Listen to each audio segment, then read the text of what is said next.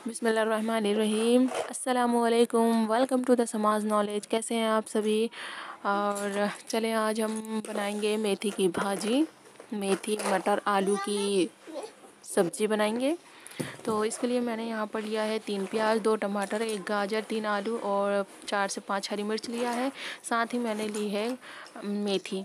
तो ये है समथिंग 250 ग्राम। तो चलें हम बनाना स्टार्ट करते हैं मेथी आलू गाजर की भाजी। तो यहाँ पर मैंने लिया है 2 टेबल स्पून सरसों का ऑयल, आप कोई भी तेल ले सकते हैं। और यहाँ मैंने डाला है आधा टीस्पून जीरा, जो थोड़ा सा क्रैक हो गया है। तो इसके बाद हम डालेंगे कट की हुई ग्रीन चिली, और ये हम हल्का सा इसे फ्राई करेंगे। उसके बाद हम इसमें ऑनियन ऐड कर देंगे। तो ये हमने ग्रीन चिली ऐड की, इसे हम हल्का सा फ्राई करेंगे।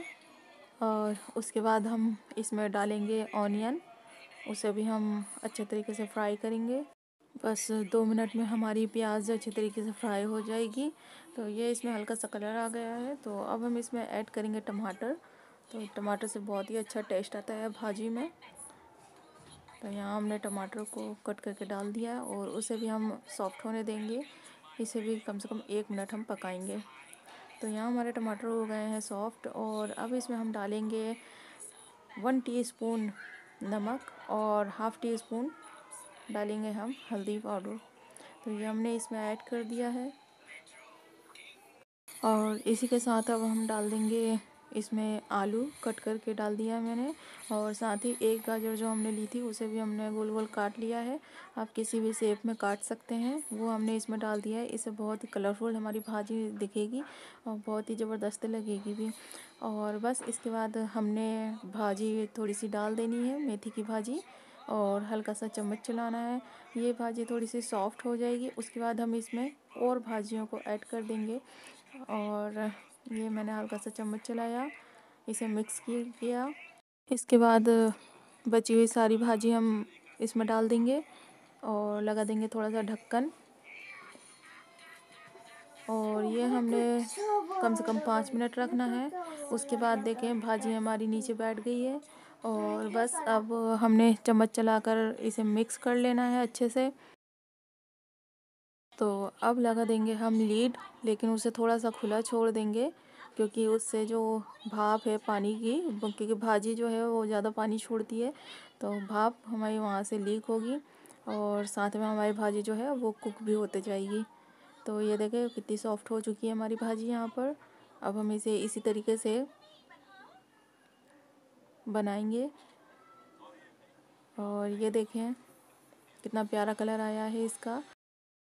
और यहाँ हमारी भाजी ड्राई होने लगी है।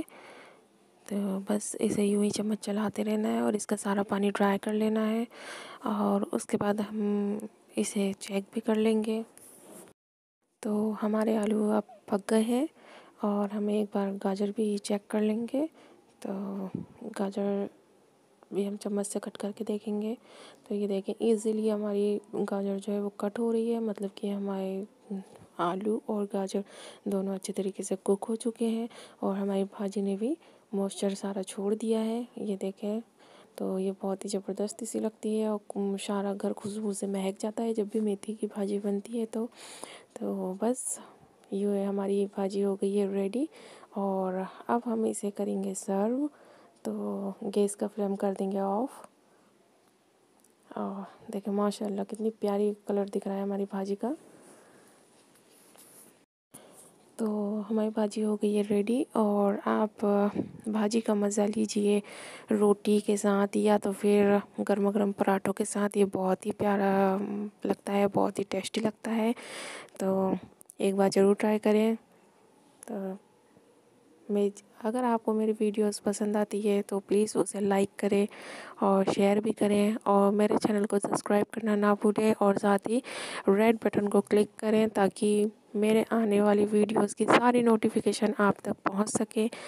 तो प्लीज़ प्लीज़ प्लीज़ मेरे चैनल को सब्सक्राइब करें। तो मिलती हूँ नेक्स्ट वीडियो में, जब तक के लिए अल्लाह हाफिज़।